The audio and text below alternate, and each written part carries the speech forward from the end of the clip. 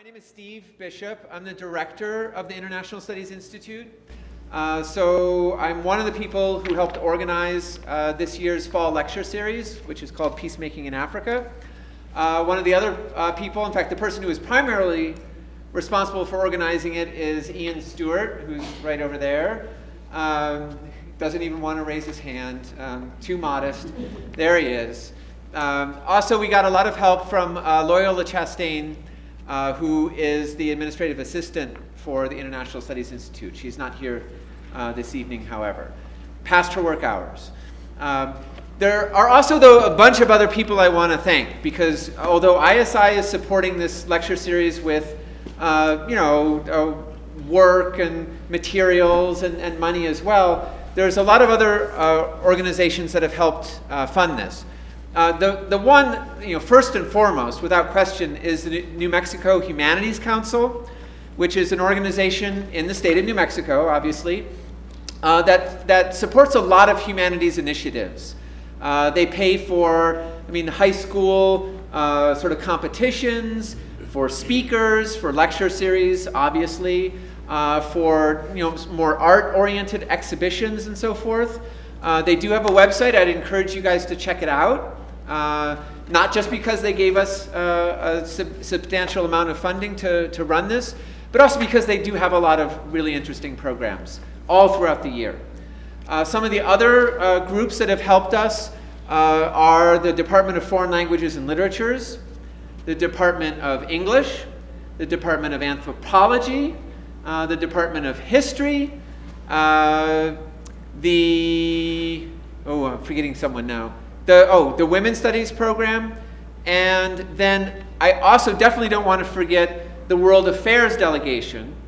The World Affairs Delegation is a student organization, and if you're interested in knowing more about what they do, you can talk with Andrew here, because I'm now going to introduce Andrew. Andrew Baker is an undergraduate here at the University of New Mexico. He's doing a dual degree in political science and population health. He's also the vice president of the World Affairs Delegation, who's always looking for more student members. So I'm going to turn it over to Andrew, who is going to introduce our panelists. All right. Thank you for that introduction, Dr. Bishop. My name is Andrew Baker again, the vice president of the World Affairs Delegation. We have our meetings every Sunday from 4 to 5:30 up in the 3rd floor of the sub. And I'm glad to see all of you here today for the the lecture series on peacemaking in Africa. And without further ado, I'm going to hand it over to our discussion panel. We're going to have a quick story from each of the panelists, and then we're going to go into a question and answer phase. We're talking today about the refugee crisis in the Great Lakes region of the Central Africa.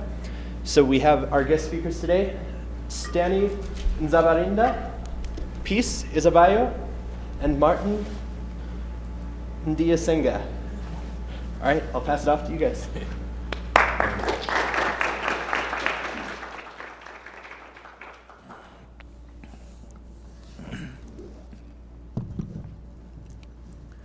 I can be sitting.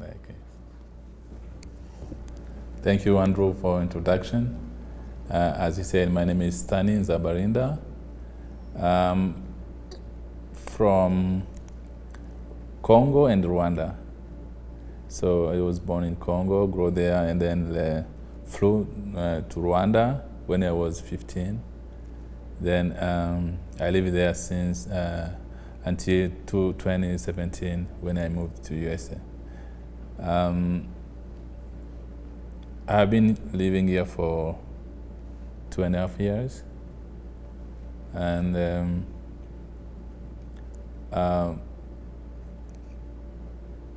right now, currently I'm working with Lutheran Family Services, which is a refugee resettlement agency. I'm case manager. Thank you. Maybe I can pass to you then. Thank you.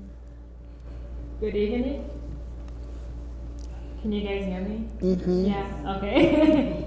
My name is Peace, as you mentioned, and I'm lucky that my name is in English, so it's much easier. My last name means God knows me. It's Izabayo. I'm Rwandese. My mom is Rwandese. My dad is Rwandese. I was born in Rwanda in 1992, so you guys can guess my age. My dad, as you guys know about Rwanda, we have 2 tribes, we have 3, but the other one is not the biggest family, so the 2 big ones. So one is Hutu and one is Tutsis, and I always like to say that I'm both, so I'm really lucky. I left Rwanda when I was 6 years old. We left because my dad, he couldn't stay in Rwanda for longer. Reason why, because when the genocide happened, which is 1994, I'm sure a lot of you guys know, they decided to think all Hutus were killing Tutsis. So my dad is Hutu, so that means he will be killing my mom, which didn't happen. So after the war in 1996 and 1997, I remember like people come and take him to the studio and ask him questions. So in 1999, after my sister was born, they decided to leave Rwanda. So I'm a firstborn of 6. We had 3 girls and 3 boys. We left Rwanda when we were 4 kids, and we moved to Uganda. So we left Rwanda because my dad couldn't stay in his own country anymore because of disturbing of peace. They thought he was killing, they thought he was part of genocide. Long story short, we moved to Uganda. I have 10 minutes, right? Yeah, okay. Just checking. We moved to Uganda, and the funny thing is, in Africa, majority, when you're from a different country, people know where you come from. So when we moved to Uganda, they knew we weren't Ugandan, because we didn't speak Ugandan, the language, which is called Uganda. And they just didn't like my mom's tribe, because she's Tutsi. And our president, Paul Kagame, he used to be in Uganda, I think, government, I have no idea. So they hated my mom. And because they hated her, they tried to poison her, they tried to kill her, and then we decided to leave Uganda. So we left Uganda, we went to Tanzania, and when we got to Tanzania, we were on our way to South Africa. We were planning to just go live in South Africa and probably go to Canada. But back in days, there was not like, oh, you need a passport, you need a visa, it's all about money. If you have money, you're good to go. And that time we were living on the savings that my parents saved before we left Rwanda. So when we reached Tanzania, they were like, no, you guys can go to South Africa. They don't accept refugees. You have to go back. So my dad is like, I'm not going back to Rwanda because I don't want to keep going to the prison or questioning that I was in the war. So we spent, I think, 15 days in a prison in Tanzania, and then finally they sent us back to Kenya. Then we lived in Nairobi City for 6 months in a hotel, living on my mom's and dad's savings. So that time they're not working, so we're just spending the money we took from Rwanda with that. And then I think we're at the point where we have not much money and we don't know what to do. In Kenya they speak Swahili and English. We didn't speak Swahili, we didn't speak no English. And we're just changing the money from Rwandese francs to Kenyan shillings. And when we were almost done, I think a guy was like, you guys should go to UN and tell them you're not about to go back to Rwanda or whatever. But anyways, when you live in Kenya, you need to have what called protection. It's like when people come here, they ask for asylum seeker, so they get green card or something else. The same thing as in Kenya. You have to have a paper that lets you live in the country legal, like so you don't get deported too, because they do the same thing too, like here. When my parents said that we're gonna go to UN and become refugee, I hated it. I was like, I'm not a refugee. I didn't kill. I was a little shy, but I was so dramatic. I was like, I didn't kill. We didn't do nothing. We didn't steal nothing. We're not gonna become refugees. And my dad was like, well, you have to understand, bro. When you leave your country and there's no peace, and I'm always in the police, and I'm always in the prison, that means I can't go back home, because if we go back, you'll never see me. Someday they're gonna take me and take me Russia. Russia was it's a thing in Tanzania where they take people, they assume they were part of the genocide. So it was almost to that point for him to be taken. And then he said, I'm not gonna go back, and I want you to understand. I was like, no, I'm not a refugee. I think refugees are bad people. I know we're not bad people. So I hate it. I hate the name of becoming a refugee. And while we were arguing in the morning, we woke up like 4 in the morning and went to UN. And when I went, it was like people were sleeping outside or in tents, cooking outside, they go to the bathroom outside. I'm like, no way, this is not my life.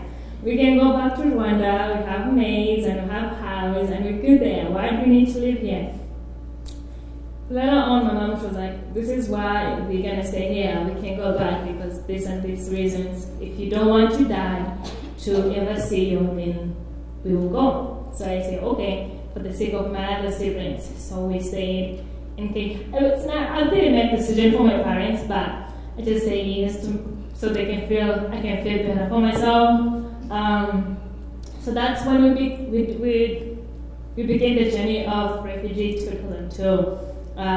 Applying for protections, applying for asylum seeker in Kenya.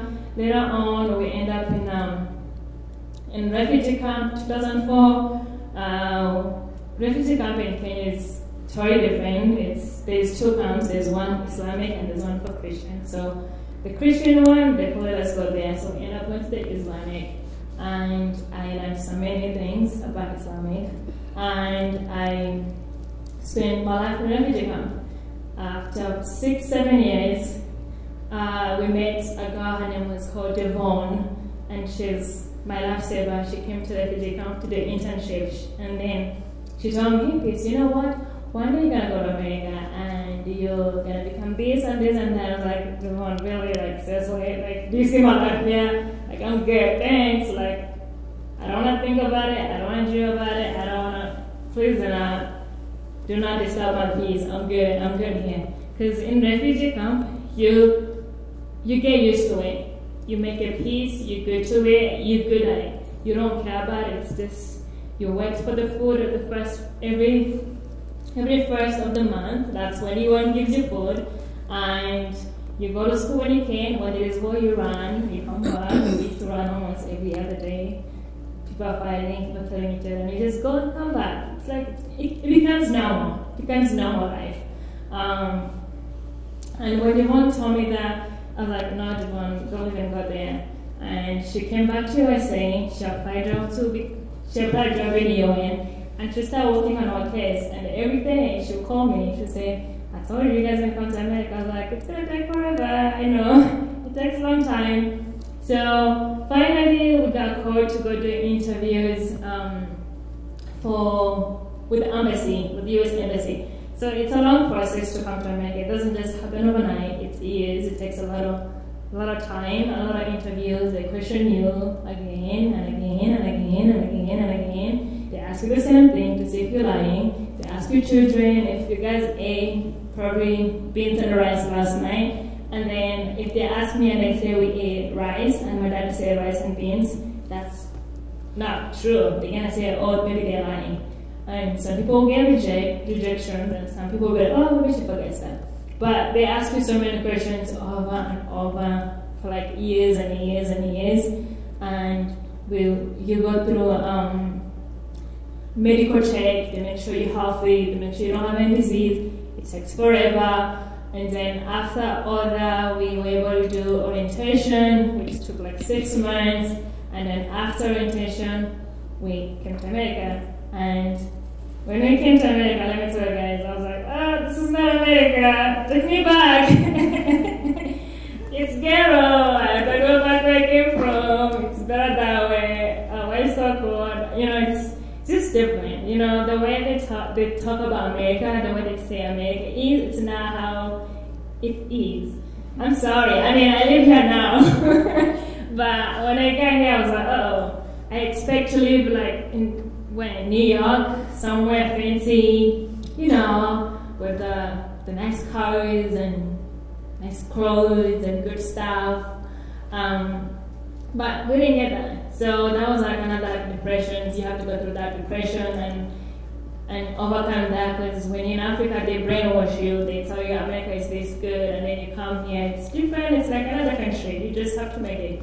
And when I got here, my English was really, I thought it was good because I was talking to Devon. When I got here, nobody could understand me. Everything was Ra and Re and L, and it was confusing because in Kenya, there is another L and Al. I would say looms instead of rooms, you know, like weird things, and then I'll say water instead of water. And when people ask me where you're from, I'll say Rwanda, they're going, oh, what is that? Is that like a desert? You guys live with a zebra? And I'm like, no, we actually live with snakes. Like, what are you talking about, you know? And, you know, you find out like people that don't know what is like different countries in Rwanda, in Africa, and it pisses me off because before I came to America, I spent more time educating myself about USA. Like, Texas is hot, New York is fun, more people live in Miami, there's a big beach in Miami, maybe, I don't know, you know, all that. But then you get here, there's like a lot of opportunities, there's computer, internet, but people don't know what is Rwanda. They're like, oh, is that a country? Is that a city or something? I was like, no, it's a country actually, yeah. Then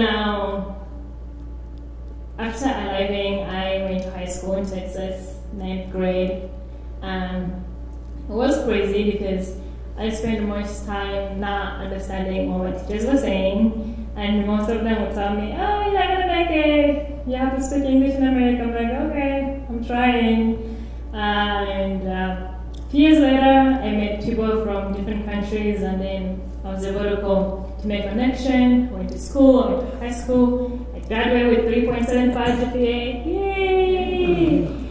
After I struggled, and then I went to college, I studied social work, and then graduated, and then I got a job. Yay! I made it. So now I'm a US citizen, and I work for Catholic charities, and that's my story. Thank you for listening. Okay, this one, get off.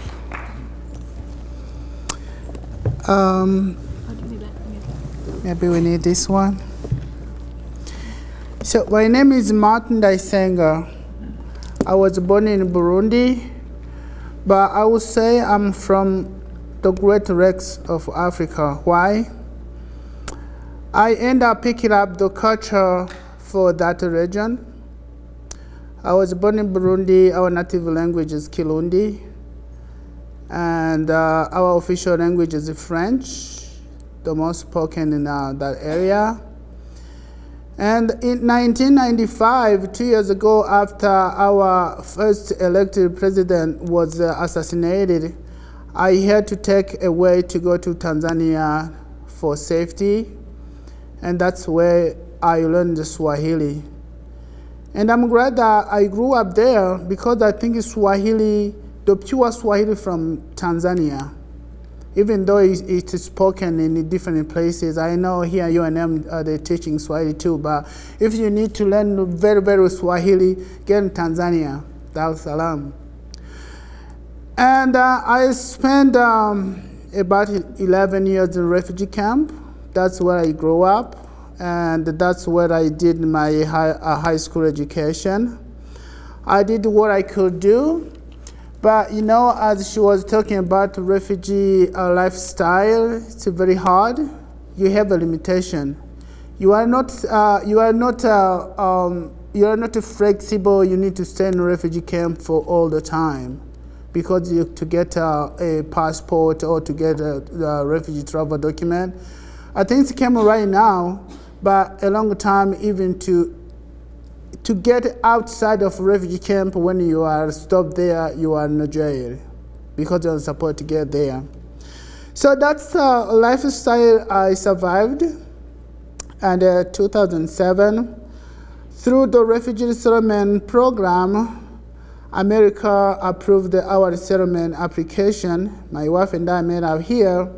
God bless America for approving our settlement program, because that was one of the refugee solution that can end up that refugee situation instead of staying refugee forever. So now I am a citizen for United States of America. I can exercise my citizenship rights.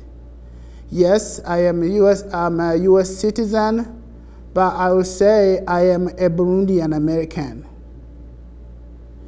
Even though when we get through the citizenship interview, they ask you, are you going to accept to drop down the citizenship you had and get and be only American? Yes, I will.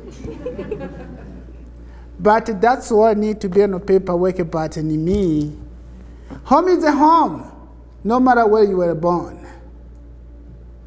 Refugee Resettlement Agency program solution, yes, for life, for humanity, it's complicated.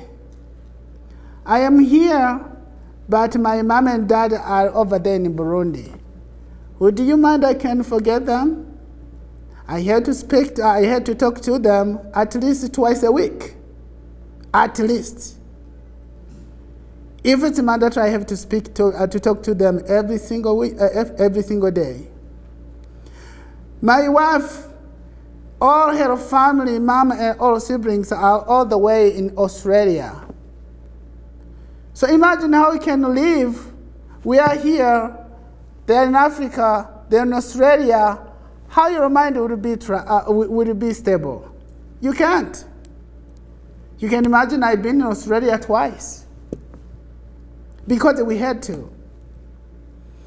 In 2011, my mother-in-law was so sick, and the children were crying so crazy, and my wife is the elder of all of them.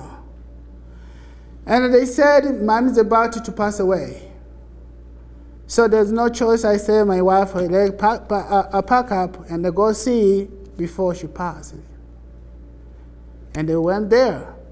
And the people after they say, oh, wow, in America you're so rich. How did you manage to go from there and get up here?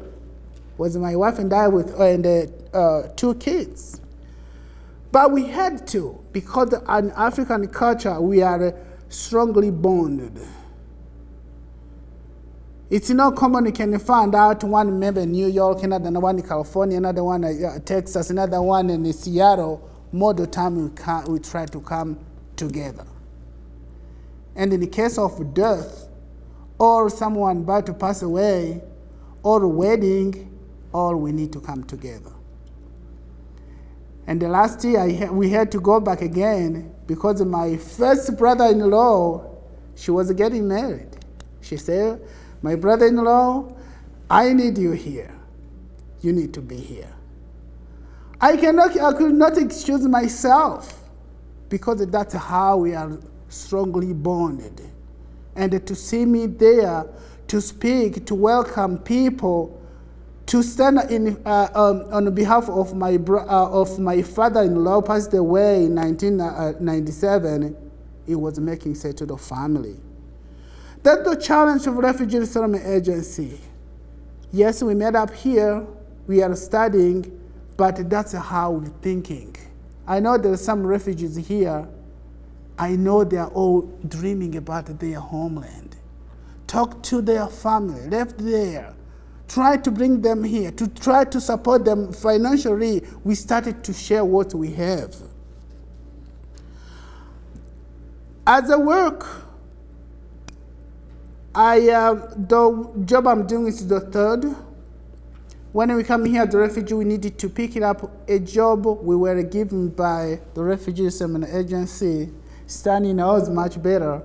That's when during Refugee Resettlement Agency, during our orientation, they said, the first job you offered, do it.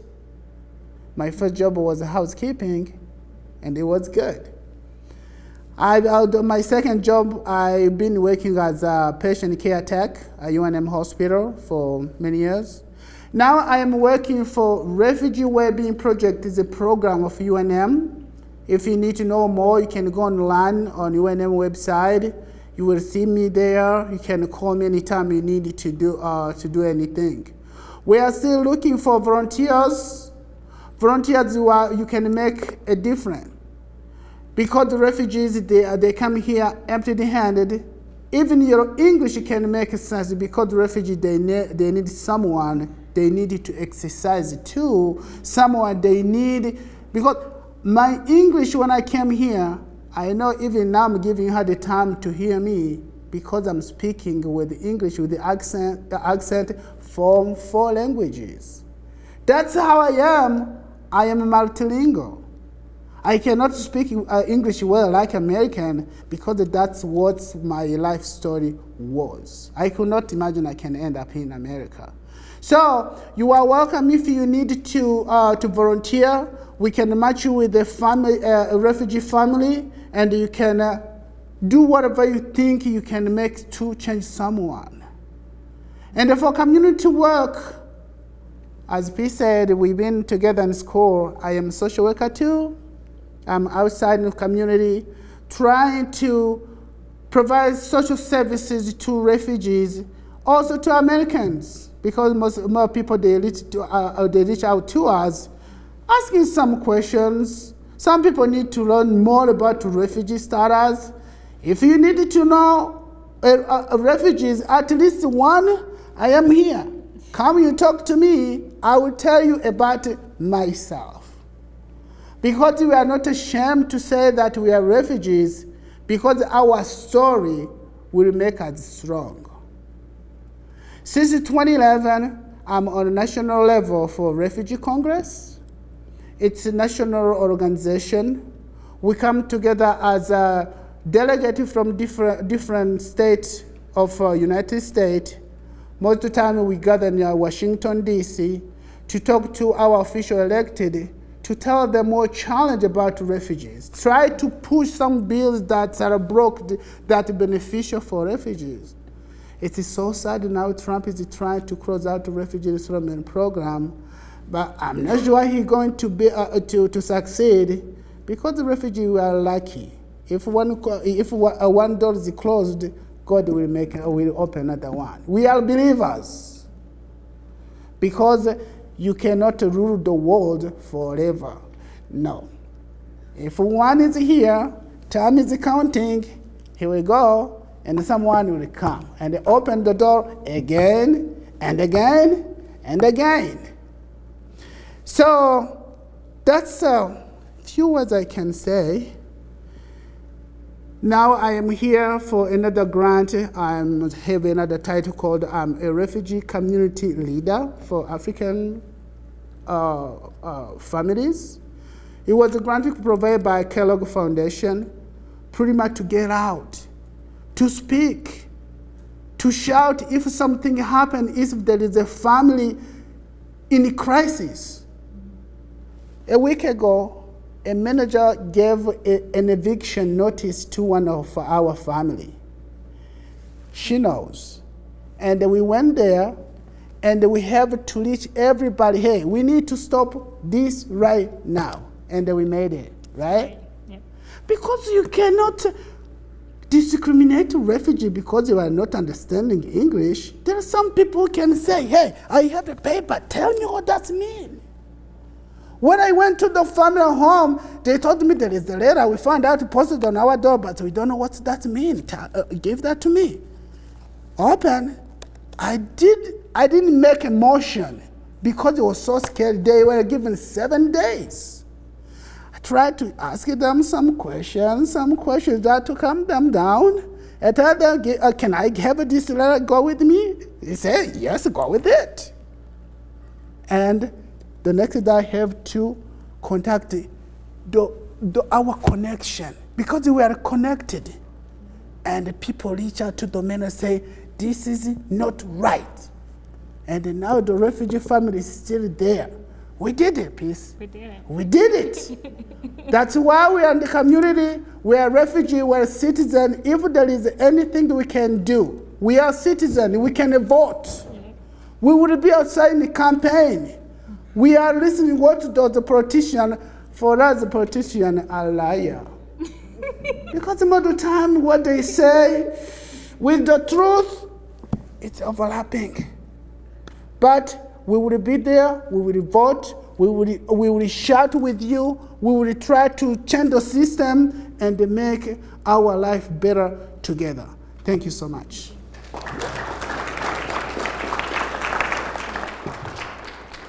I think I still have my 9 minutes. That's right. Sorry, I didn't talk much about me, but I'm going to talk a little bit. I said I was born in Congo, then I flew to Rwanda because of war in 1994. So when the war genocide happened in Rwanda, some people who did genocide flew in Congo. Then we were living in Congo. Then they brought this ideology, and then we were also victim of that genocide. Then we flew to Rwanda. So where they were, it's like exchanging the places. So we left them in Congo, we went in Rwanda.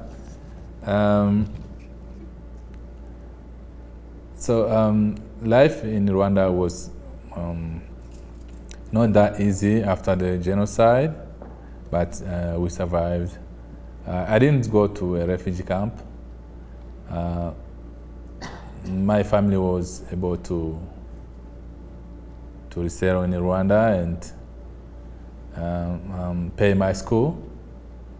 And then I ended up becoming Rwandan citizen. So as far as the conflict and peace in Great Lakes, it's really complicated, and sometimes it's ethnic conflicts, and but mostly fueled by politicians. In Rwanda, I was able to finish school, a bachelor, then start working there until I moved to USA by green card lottery. I don't know if you are familiar with that. So it's a lottery. It's like applying for a green card, coming to work in USA. Sometimes you win it. That's how I came. So life here, as my colleague said, is not easy. When whatever school level you have, when you get here, you still doing job that you are offered for the first time. Even if you are a doctor or PhD or master's, doesn't care. I mean, doesn't mean anything. So I started working as caregiver, then for almost 1.5 years before becoming case manager at Lutheran Family Services. That's basically my story. I'm married with 4 children. Yeah, my wife also is working at a young clinic at Southeast Head Young Clinic Center. I think that. Thank you.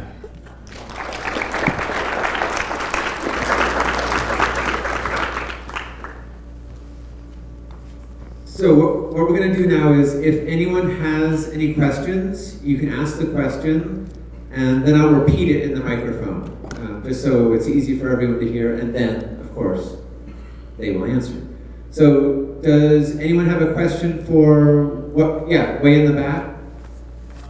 My question is, what are your feelings towards Paul Kagame? Okay, so the question is, what are your feelings about Paul Kagame? Oh, I'll answer that. And you? Go ahead. Thank you so much. Can you guys hear me? Yes. All right. So I left Rwanda when I was about 6 years old. That's when he was becoming a president. A lot of people don't want to like him, but I love him. He took my country from a mess to a greater. He's doing a great job in my own way. Some people they don't see great, but I also have negatives that I see from it, because I'm still on this. Like he said, we are US citizens, but home is always home. My grandma lives in Rwanda. My parents goes to Rwanda almost every year, and I'm gonna marry a Rwandan. So I'm not planning to go back Rwanda to live there anytime soon. But he's doing okay. He's doing a great job, and a lot of people doesn't like him. I can just tell you that. Yeah. As Peace said, Kagame have been doing great. He has a military background, so some kind of he has also some kind of dictatorship, I can say, but in the right way. So he's bringing country to at least he's doing development for Rwanda. Yeah. And I know he's somewhat hard to his opponent, like opposition leaders. He's too much hard for them. And also he has big influence in the Great Lakes region. So as far as Rwanda is concerned, I think he's doing for Rwandan interest. It may not be in the interest of the neighboring countries, but at least Rwanda is being developed. Yeah. Let me say one more thing. So I lived in Uganda and Kenya, those two countries. When I look back, I think Rwanda is doing much better than them. I'm sorry, I'm not offending anybody. Please forgive me, and I'm getting filmed. When you look at it, it's way much better. Like, it went from 0 to 1,000. And I'm saying because I left Rwanda when I was young. He just left Rwanda. He can witness that. We see a lot of YouTube, another video.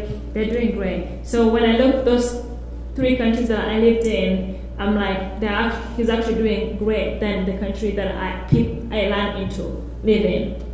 So, yeah.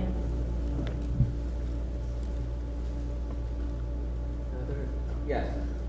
My question is, in what ways, if any, has your cultural identity been influenced by living in refugee camps and when they're immigrating to the United States? Okay, so the question is, in what ways have your cultural identities been affected or changed by living in the refugee camps and by coming to America? So you talked about being still Rwandan, still Burundian, etc., but in what ways has that maybe changed through your more recent experiences? Do you want me to go first? Let me go first. Yes. Our life have been changing. For example, it should be very hard for me to speak Swahili if I was not, I didn't used to live in Tanzania. So, and also that means, for example, after my high school graduation, we had to come together with the Tanzanian citizen to work in refugee camp for refugees. That means we had to pick up some culture for Tanzanian culture also to mix up to us. Pretty much this is a good topic we are most of the time dealing with for Refugee Wellbeing Project, the project we have here at UNM. We have a program, we have a program called, I'm not sure if I can say it's a program, but we have a time we come together, it's called Learning Circles. We come together, refugees and US citizens, we come together, we sit down and we bring up a debate. For example, how do we celebrate Christmas in Africa? And Iraqi, they tell us if they do, or in Africa also we try to exchange what's how we do things. And also, when we come in America, I don't think in Africa we have a Halloween. No. We don't. In Burundi, we have another celebration similar to Thanksgiving. That's the one I really, really like in America, I found out, because it's making sense to me. And also we have another similar cultural party that we have in Burundi, I think in August. When families come together and you express yourself, oh, thank you, and you say in the name of someone, for example, thank you, John, for doing A, B, C, D for our family. It is great. And I learned from here in America when you needed to say to someone, when he's still alive, he can hear or she can hear. Because more people, they like to say someone, oh, he was, or she was a great after. They died. But I say to someone where they're still alive so they can understand, they can get a feedback. This is the example I pick it up from American culture. And I really, really like it.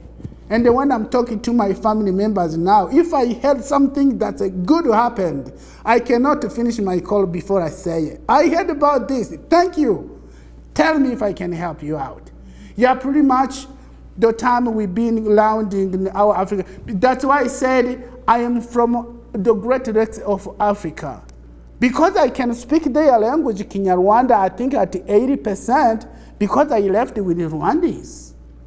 So pretty much that's how it was. Yes, our life has been changed, and our ID have been changed, and it is good. It's make us as we are. Oh, thank you. So for me, because I grew up in an Islamic refugee camp, I'm gonna say like what changed me. I had to wear a hijab. I'm a Christian, I'm a Jesus believer, God believer. And when it comes, actually I have my students here, so I hope I don't offend you guys. So when it comes to Islamic, they believe in Muhammad and then they dress hijab, and I respect that. I learned so much about Quran. I'm proud of myself. Oh my goodness. But living in a refugee camp, it changed me in two ways. Number one, dressing. So I had to cover my hair. I have to make sure my body's covered. It wasn't by choice, it was like, you better do it, because I needed to go to school. And also, in Islamic culture, Somalia, where I lived, you get married by 13, so you're not supposed to go to get education. So for me, I was breaking so much rules for that culture.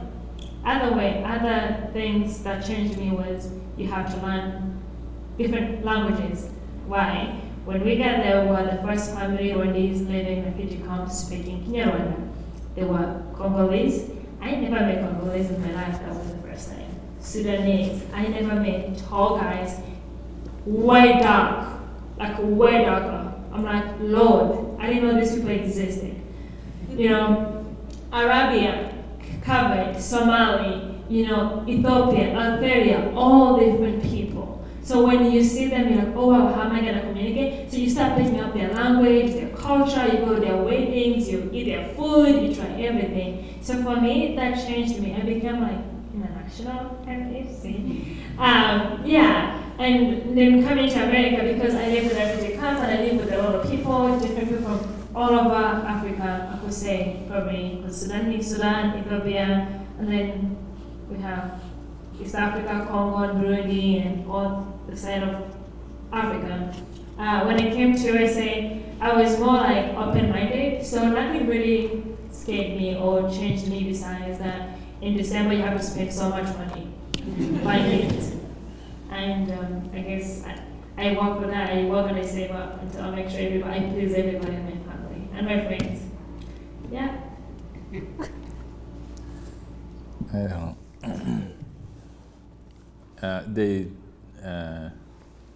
They say almost everything, but what I can say is refugee life or immigrants, they change almost everything. Maybe except like language and some family bonds, like you said, but almost everything changed, like food, the way people talk to each other. Like in my culture, when you meet someone, you shake hands. But here, I guess, it's not often. So almost everything, yeah. So we try to, when you move in USA, you try to behave like a USA citizen. So you lose most of your culture, and because sometimes like you're 1 out of 100 people, you won't change their culture unless you you change to their culture. Yeah, that's what I can say. Thank you. So, yeah, right. Hi, I just want to say thank you so much for coming to speak with us, and it's an honor meeting you three. It's incredible. And I want to ask, what would you want America, and I guess in a broader sense, the world, to learn and know from your experiences? Okay, so the question, if you couldn't hear in the back, is first of all, he thanked them for being here and talking to us. And then he asked them what they would like sort of America to learn from them, from their experiences. So I guess what lessons they can give to the US or the world in general.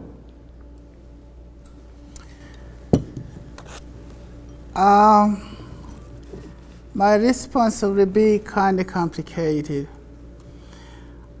I was surprised. I was in a refugee camp, and when I was checking was the food we were getting and see countries donating more for refugee program. USA is at the top level, okay?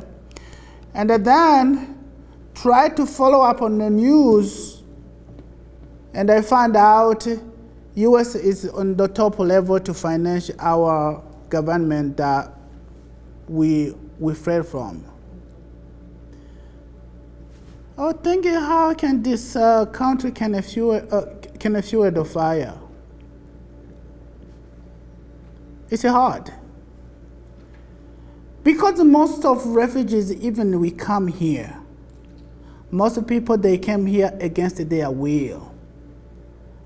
That's why even you can see as developed, we can go through education, but when you are forced to leave your homeland, no matter how it is, it's still in your heart.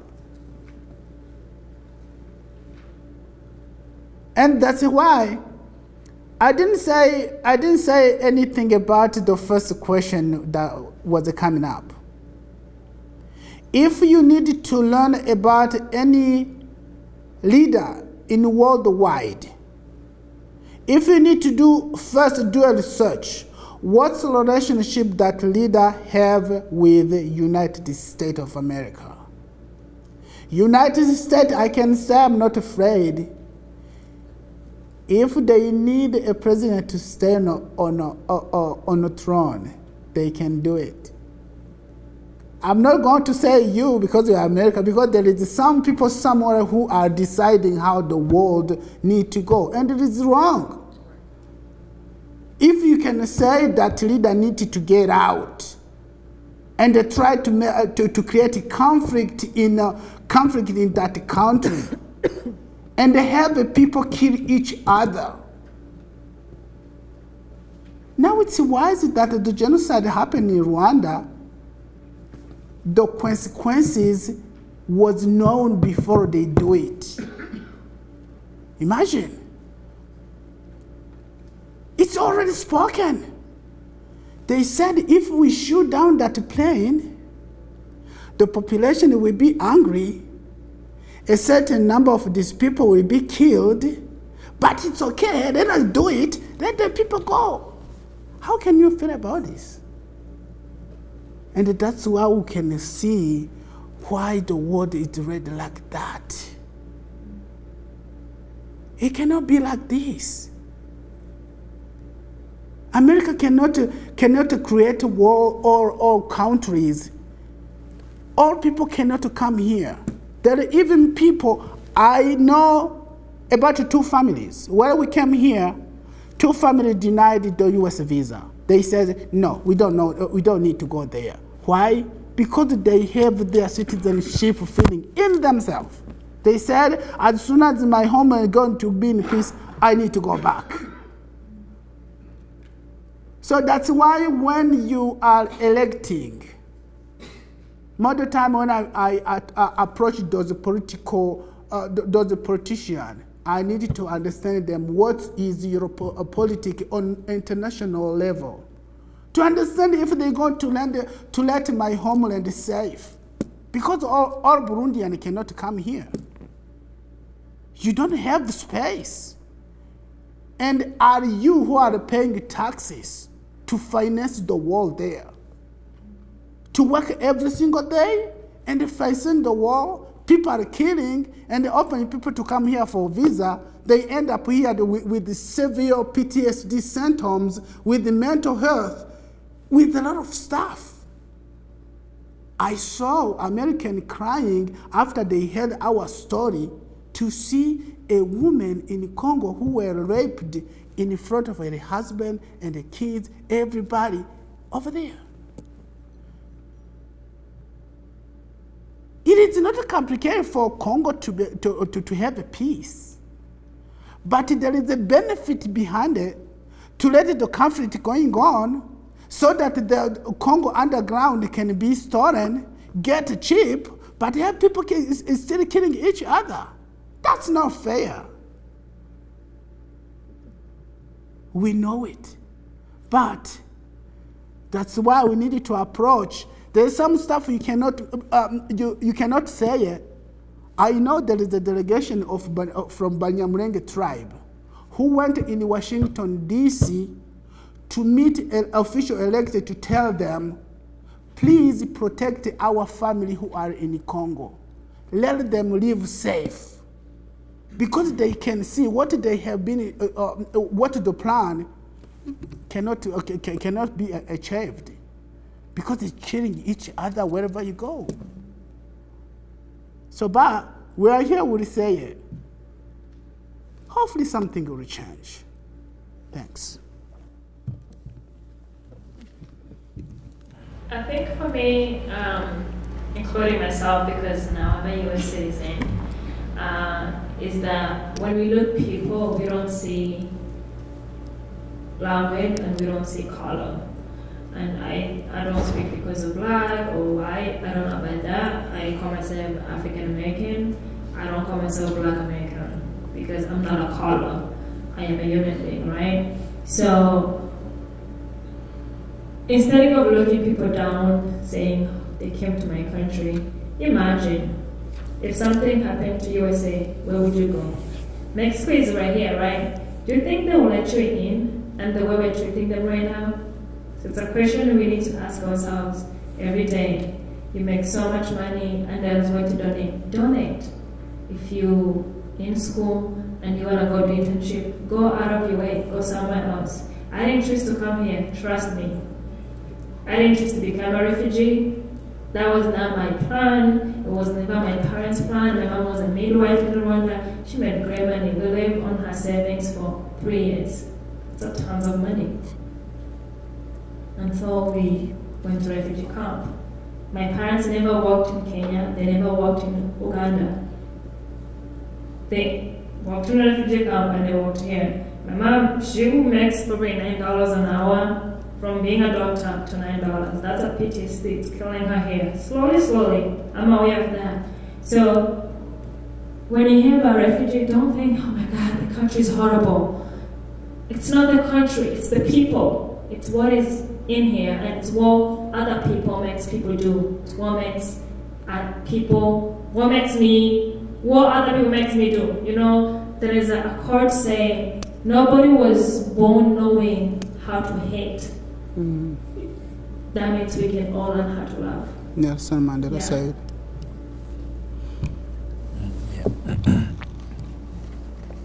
I think, what was the question again? Oh, what would you want American people to learn or? So, in fact, most of the conflict in Great Region, they are financed by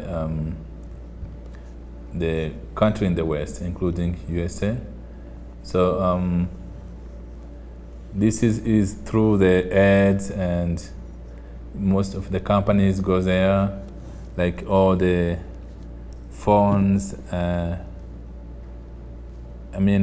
materials are from Congo. So those money goes to, they give corruption to the leaders over there, and they create war so they can get cheap raw material. So I think to be a refugee is not a choice, as she said. So please, if I know you have voice, just let your representative or our representative know that whatever they do, the aid they give is, they have to make sure that it's being well used, not creating conflict and crisis and refugee is not right. So it's like today, right now, as Martin said, my people, right now, they are being killed in Congo. So, and because of this, like international network that creates conflict in the region. So, it's we can say that, please, if we can say something to American leaders to try to stop those conflicts, because we know they have much influence on African leaders. Thank you.